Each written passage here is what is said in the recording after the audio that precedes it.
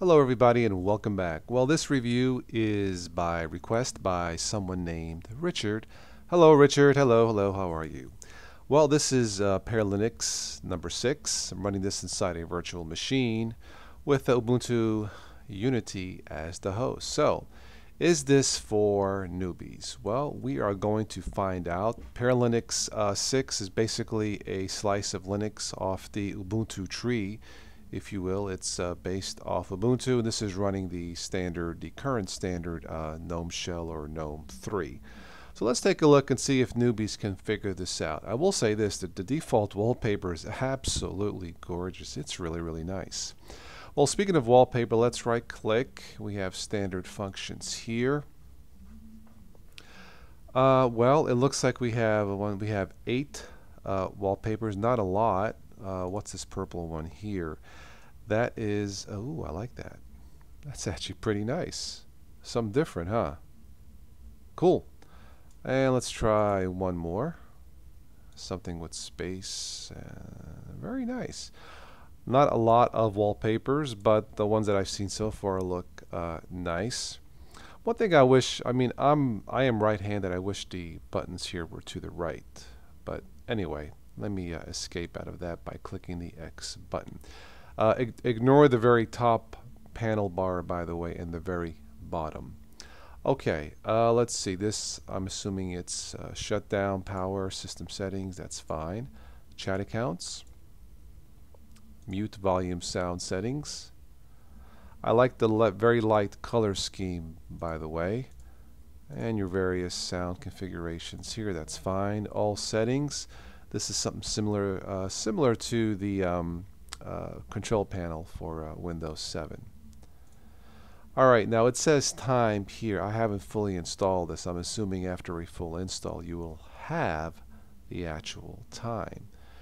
Alright, we have trash, of course. Install Pear Linux. I will not install this right now. This has the automatic graphical installer, and it should be very easy to install. Launch me first. Okay, I'll bite. Let's double click that and see what we have.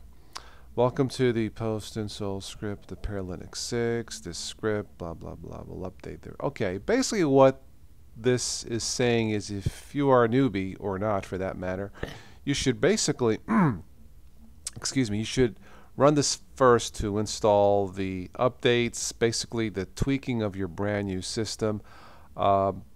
Yeah, I approve of this. If you are a newbie, this should be actually mandatory for any new Linux-based operating system, especially if you are new to this. So let me just get out of this.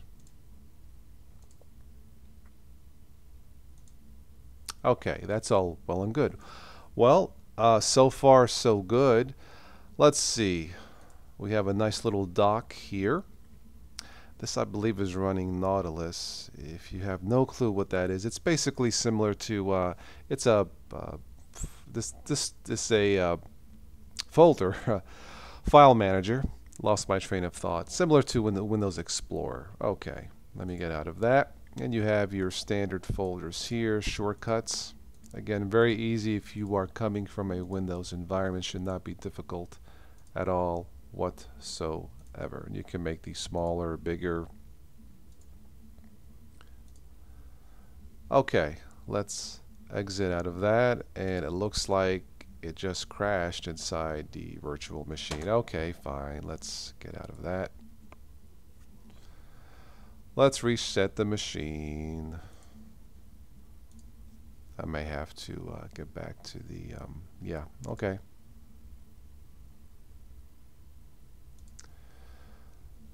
Reboot now. And I'm not going to start this video over, guys. This is what you see is, you know, what you see is what I have. So back again. I don't know if fully installing this would make any difference versus running this inside a virtual machine, but my machine is fully up to date, brand new virtual box, guest editions, everything is installed. It's not really looking good so far, but oh, what's this error? Upgrade BIOS. Now I'm not going to upgrade the BIOS.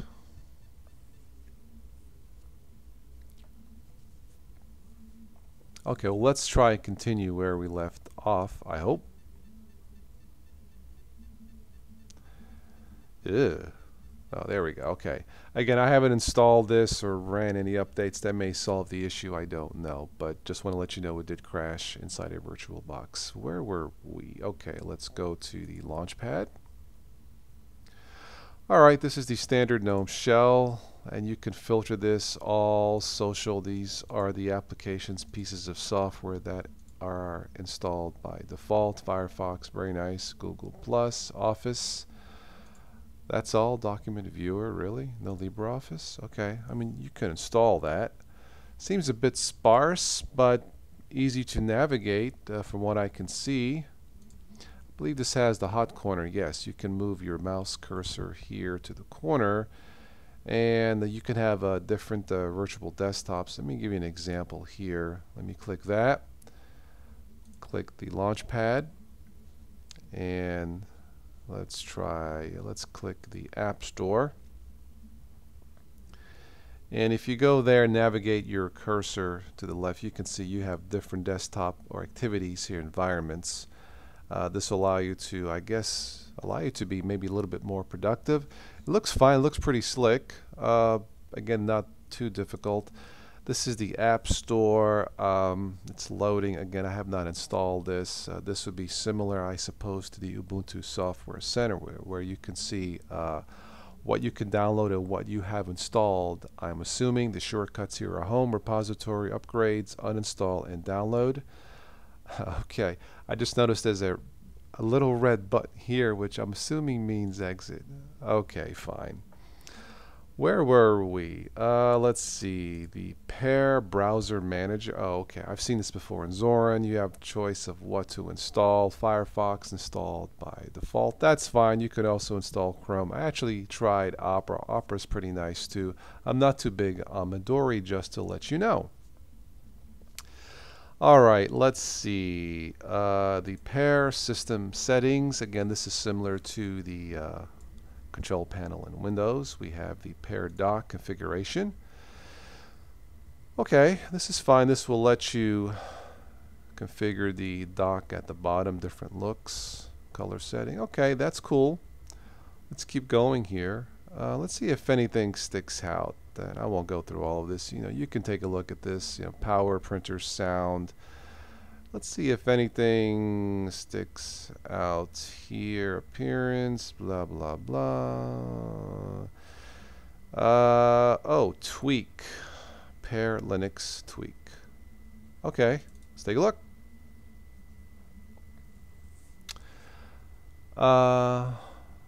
Okay, this is something I believe to, what's it called, Ubuntu Tweak, that will let you tweak your system after you install it. This is actually very helpful for newbies. This gives me information about my system. Distribution Pear Linux 606 Bartlett. Well, of course it's a Bartlett Pear Linux. Tweaks. Admin and janitor. Let's go to tweaks. I've used this before, something like this in Ubuntu. Let's go to here we go.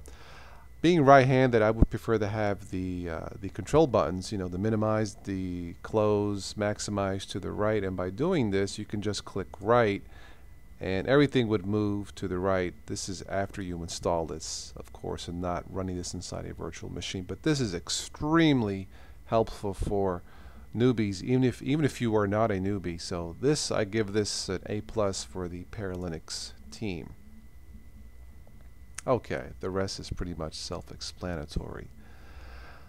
Okay, well, is this for newbies? I would say so far, yes. By having this simple little tweak system here makes it a lot more easier for a newbie to configure this. This Launch Me First to get you started right after installing this is extremely helpful. I mean, you should update your system even if this piece of software wasn't installed. So I will, if this is stable, I will recommend this. The fact that it crashed inside a VirtualBox after I uploaded my system completely is not a good sign. But if you guys decide to try this on your own, let me know if you are going to install this. I don't know, maybe trying this with a full install inside a VirtualBox or running it off a USB stick, maybe it would not crash. But if you are going to install this, if you have a clean machine and you don't care what you install, go right ahead. If you have Windows 7, I would recommend that you install this as a dual boot and not as a replacement. Not yet, based on that little hiccup inside the virtual. Oh, there it happens again. All right, listen, let me just end it here. So as far as recommending it, I'm going to say maybe.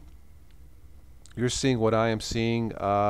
Maybe after fully installing this with the updates, it will not happen. But so far, it doesn't look good. But if and only if this operating system is stable, from what I've seen, yes, I would recommend this for newbies if and only if it is stable. And it is a big if.